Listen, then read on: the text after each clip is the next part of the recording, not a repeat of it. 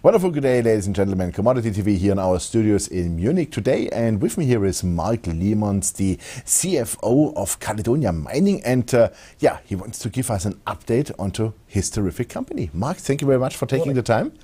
Good morning. Caledonia Mining, you did very well. Beside a bit of the production, I would say, production was a bit lower.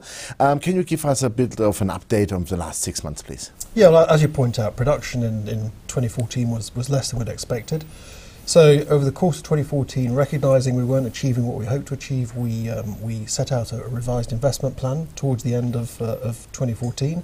And now we're absolutely focused on delivering that plan. So we're spending $70 million over the next 5 years. Out of your own cash? Out of cash flow. Mm-hmm. We're not raising any debt, we're not raising any equity. So $70 million spent over the next 5 years. And we're taking production from about 42,000 ounces up to about 80,000 ounces by 2022. Significantly, we've got a couple of specific milestones which we've set for ourselves. And we announced this morning that we achieved the first one of those milestones. So we completed a sort of circular tramming loop that's 750 metres below surface, which just allows us, it's a small step, but it's a very important step in the right direction.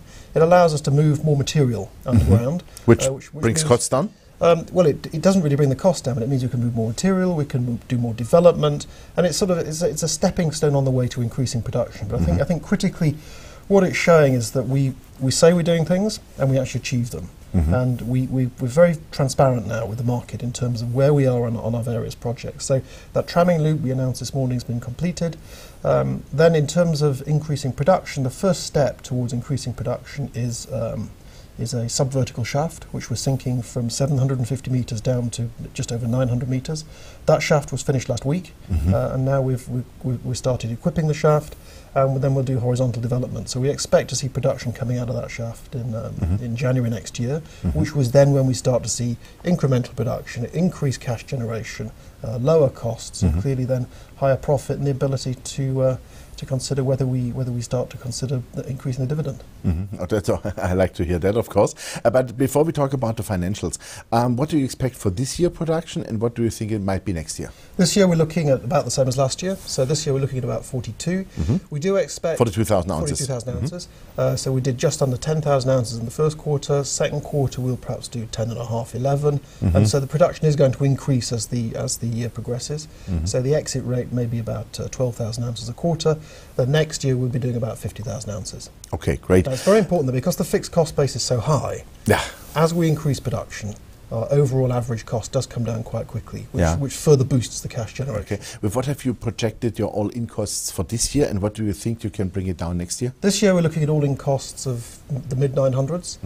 By 2018 we expect the all-in cost to be below 750. Wow!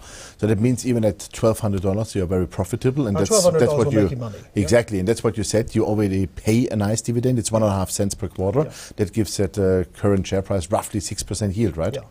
Yeah, we pay a quarterly dividend, 1.5 Canadian cents a quarter, 6 cents for the year. The share price has moved up quite significantly in the last 4 weeks. It's gone up from about 80 Canadian cents to $1, and that's really reflecting, I think, investors' increasing comfort about the trajectory for Zimbabwe. There has been a sort of a beginnings of a rehabilitation in the way that the West interacts with Zimbabwe. I think the investors are becoming more comfortable with our ability to deliver, and so the press release we put out this morning, I think adds sort of traction to that.